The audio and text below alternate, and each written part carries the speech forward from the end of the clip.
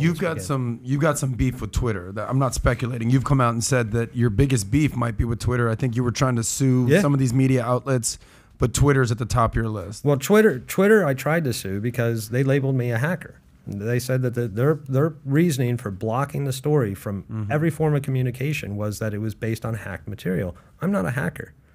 So I went because Hunter gave you the laptop. He gave me permission. My job was to recover. I wasn't there to fix a laptop. It was to recover the data. And then after 90 days, legally it became yours because he signed a bill or an invoice saying, hey, after 90 days, if you don't pay, this is now my property. And there's no expectation of privacy when it comes to things you abandon.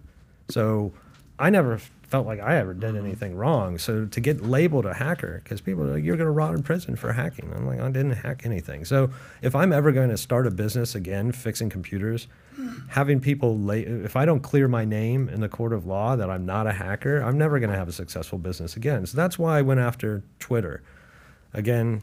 And we beat 230. Twitter put up the 230 protection defense. Section 230? Yeah, and we actually beat them, which I think is a first. My lawyer, we were high-fiving. It was a good time. Things looked very optimistic. And then about June, they switched the judges, and then the judge demanded that my lawyer go down to Florida to explain to her why this case shouldn't be thrown out. So that was not a good sign. And then it was thrown out, and then Twitter, I have to pay Twitter's legal fees. So can I read a quote that you said to the New York Post? Maybe open up a discussion because this has to do with Section 230 media. I believe you called media these days, or at least big tech, state-run media. So this, I guess this is according to the Post. After fighting to reveal the truth, all I want is for the rest of the country to know that there was a collective and orchestrated effort by social and mainstream media to block a real story with real consequences for the nation. Is that how you still feel things? Absolutely. That's why I'm suing right now with the help of the America Project. To be honest, I thought I had to move back to Delaware because I thought I would have to file for bankruptcy and I had to be in my house or I'd lose my house. So I had to leave where I was safe and go back to now 10 miles from Joe Biden's house. And because I don't want to lose my house. So you feel safer being closer to Joe Biden's house? No, I feel safe in my house now. Yeah, it's my home, and I can. I don't know if Joe feels safe around Joe. So it's like. Well. And where does the Twitter lawsuit stand right now with you? Oh no, they threw it out with prejudice, and then I owe Twitter $175,000.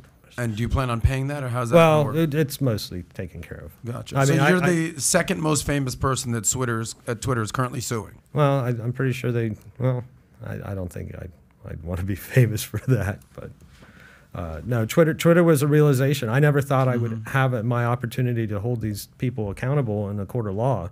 So I wrote a book because I thought maybe court of public opinion. If I tell my story and I put it in a book, then the mainstream media and social media can't block it. It'll be something that's tactile and in people's hands. So I didn't think I'd have an opportunity again to try to hold these people accountable. When you look at the collusion, so Zuckerberg on, I think, October 25th, 2020, admitted before Congress that the FBI approached Facebook, Twitter, and Google to warn them of a massive document dump of disinformation from a foreign power, okay? He said that. And if it was at the end of the summer, all right, I overnighted a copy of the drive to Bob Costello's office on August 28th. So if the following week the FBI is warning social media outlets to be on the lookout for a document dump, it begs the question, who has the FISA court for that? Was I being monitored, or was the lawyer for the President of the United States being monitored? So I want to figure out who gave the marching orders, who told everybody that this is Russian collusion. Sure, I want to clear my name. Obviously, I don't want the Mac Isaac name, which is a pretty good name as far as the military and love of country.